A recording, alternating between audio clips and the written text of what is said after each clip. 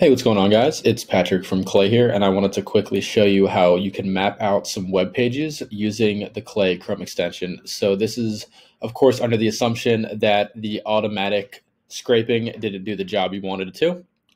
No worries at all. You can do it yourself and very quickly. So what you're going to see really quickly is that I'm going to create a recipe.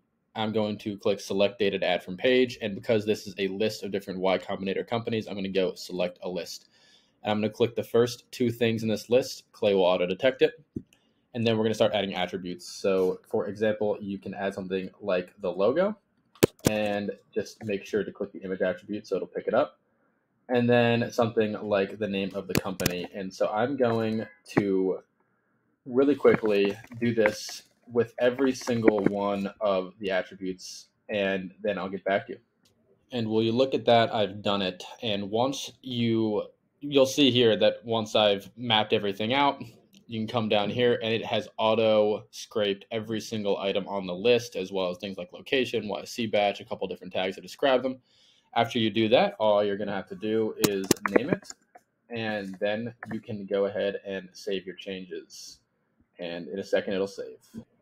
And just like that, you have a recipe that maps out every single item on this list, as well as the information that you want it to. And so now we're going to go on to an individual page that doesn't include a list.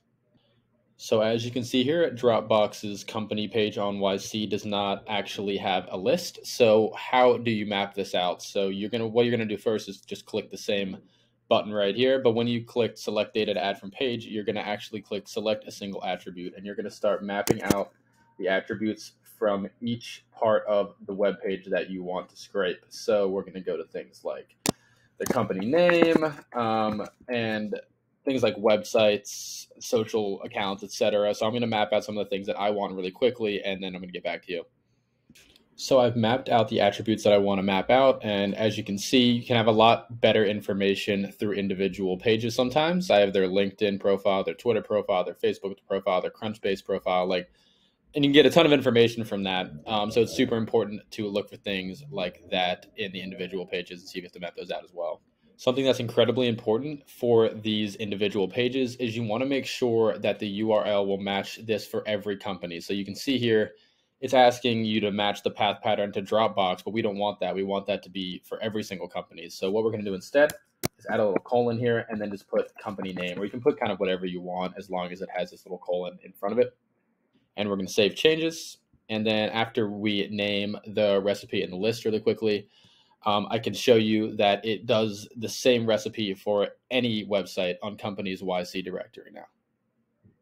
Yeah, so as you can see, we're on a different company page now, but if I just click on the Clay Chrome extension, it'll pop right up and you can map this one out to your Clay table as well. And you might be asking, now, what if I want to do this with a bunch of different web pages and I don't have to navigate to each individual web page to get the information? That I would recommend you go straight to our Get Data integration. It's super helpful for things like this, and you can run it at bulk on the actual Clay platform. So definitely go check that out. And I hope this little tutorial helped. And feel free to reach out to us if you have any questions, and happy prospecting.